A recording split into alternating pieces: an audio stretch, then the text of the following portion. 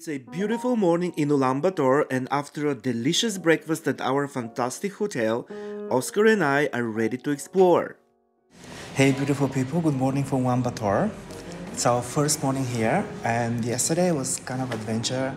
We spent 3 hours in the traffic. Who's gonna know that there's so much traffic in Ulaanbaatar? And 2 days we're gonna spend here in Kempinski Hotel, and we're trying to figure out how to change money, how to navigate the city. It's gonna be really exciting, so stay tuned.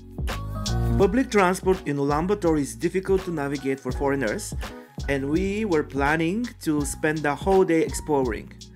Instead of constantly looking for taxi, we've booked a driver for the day. It was once more arranged by our online tour agent that Oscar found. We are in a taxi and we're going to a really beautiful socialist style monument, very, brutal. Our first stop is Zaisan Monument, just 20 minutes from the city center. Located in a newly developed residential area, you can see the wind of change slowly coming to Mongolia. Lots of new buildings, shopping malls, and signs of Western and lots of Korean influence. This is Zaisan Monument, and I'm just here at Ulaanbaatar. Look at this! The Zaisan Monument, situated atop a hill south of Ulaanbaatar center, holds great significance for Mongolia. It was constructed in the 1970s to commemorate the Soviet-Mongolian soldiers who fought during the Second World War. Reminds me of some of the monuments that we have in Bulgaria. There's a big one called Buzluja. The focal point of the monument is a striking granite sculpture of a soldier standing proudly in the front. Behind the soldier, the monument features a captivating mosaic circular enclosure. As you reach the monument, you will be rewarded with breathtaking panoramic views of the city and its surrounding landscapes. It's remarkable how the landscape changes and girls give way to flashy commercial and residential buildings. The best time to visit the Zaisan Monument is at sunrise on sunset, when the golden hues paint the city in ethereal light. We had many more stops on our schedule, but before moving to the next attraction, we had to pay a visit to a beautiful Buddha statue in a park of a gated residential community. It was interesting to see how during the socialist time, atheistic aesthetics and communist propaganda were given a spot to shine. Still, to this day, the country is returning to its Buddhist roots. Next on our adventure is the Palace of the Bogd Khan, an architectural gem within the city limits. Built in the early 20th century, this palace was the residence of Mongolia's last monarch, the Bogd Khan, who ruled from 1911 to 1924. Now the palace serves as a museum to display the amazing history and objects of what before was grandeur and more beautiful accommodation.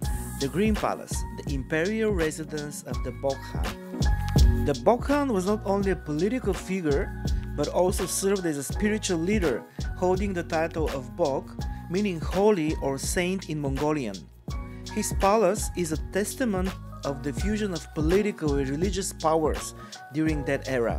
The palace is a unique blend of architectural styles, incorporating elements of Mongolian, Tibetan, and Russian designs, resulting in a visually striking and culturally significant structure. The palace complex consists of 6 main buildings, each serving a specific purpose, including the residence of the Bogd Khan, a ceremonial hall, and a personal shrine. December 29, 1911 was a historic day, the day Mongolia declared its independence. To commemorate that, the Peace and Happiness Gate was constructed between 1912 and 1919 in front of the Bogd Khan Green Palace, which still looks magnificent today. The palace's ornate rooms showcase exquisite Mongolian artwork, traditional furniture, and religious artifacts. You will get a glimpse into the opulent lifestyle of Mongolia's royalty, including their hobbies and personal tastes. The Bogd Khan Palace Museum has been continuously operational for over 90 years and is one of Mongolia's oldest museums. Opt for the guided tour to fully appreciate the historical significance and hidden stories behind the palace artifacts.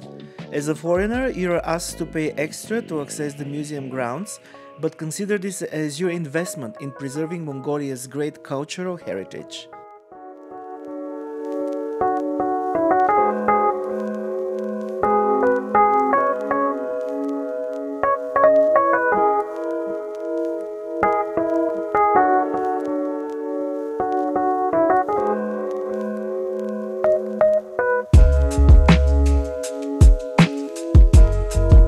started to rain and it was the perfect time to move to our next stop in our plan, the Mongolian Museum of History. What a perfect weather to visit the museum.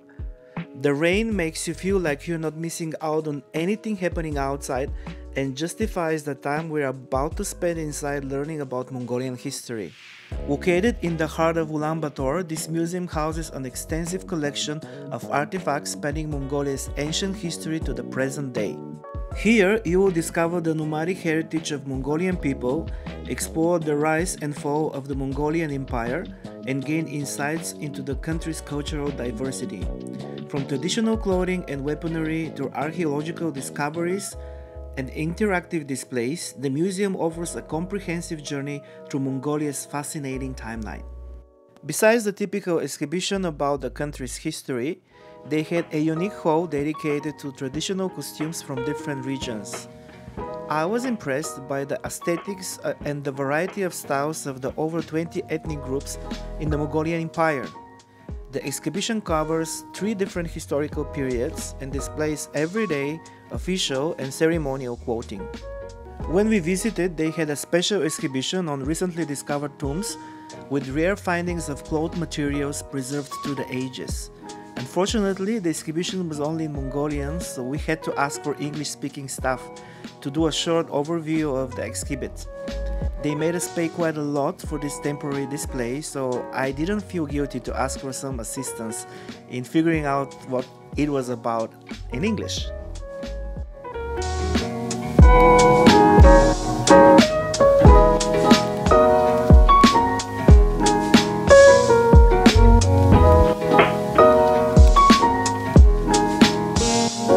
Our final stop takes us to the serene Gandan Tekchinlen, a Buddhist monastery nested in the outskirts of Ulaanbaatar.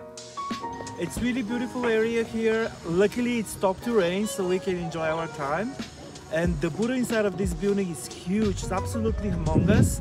You have to come here if you're visiting Ulaanbaatar. It's one of the most amazing places. Initially established in the 18th century, the monastery has a rich history deeply rooted in the Mongolia's Buddhist tradition. The monastery was destroyed during the communist era in the 1930s. In the 1990s, following Mongolia's democratic transition, it's been slowly restored to its current state. The Tibetan name translates to the Great Palace of Complete Joy.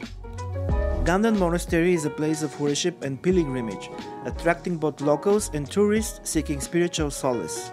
If you compare it with the well-groomed Korean Buddhist temples, the monastery might look a bit unpolished, but don't judge from the outer look. One of the highlights of this monastery is the magnificent statue of Megjan Raisak, the Bodhisattva of compassion. Guys, this is absolutely amazing. Look at this Buddha statue. So big. The Gandan Monastery serves as an important center for Buddhist learning and practice. It's home to the largest Buddhist library and university in the country.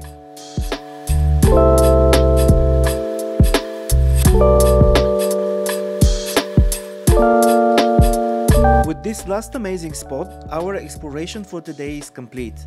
It's time to get some food, and we decided not to risk it. It turned out there is a pretty good sushi restaurant on the premises of Kempinski Hotel, so we refreshed in our room and rushed to eat.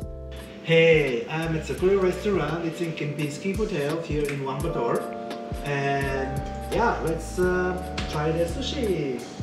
Looks pretty good.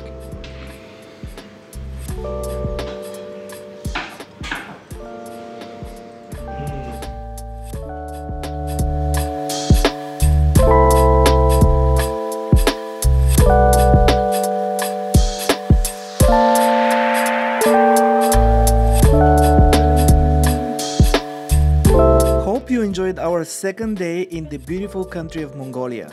Tomorrow we will be exploring outside of the capital and will visit the oversized statue of Genghis Khan and the Turtle Rock in Ryuch National Park. Don't forget to subscribe to my channel, and if you enjoyed this video, leave a comment or share it with your friends. See you soon!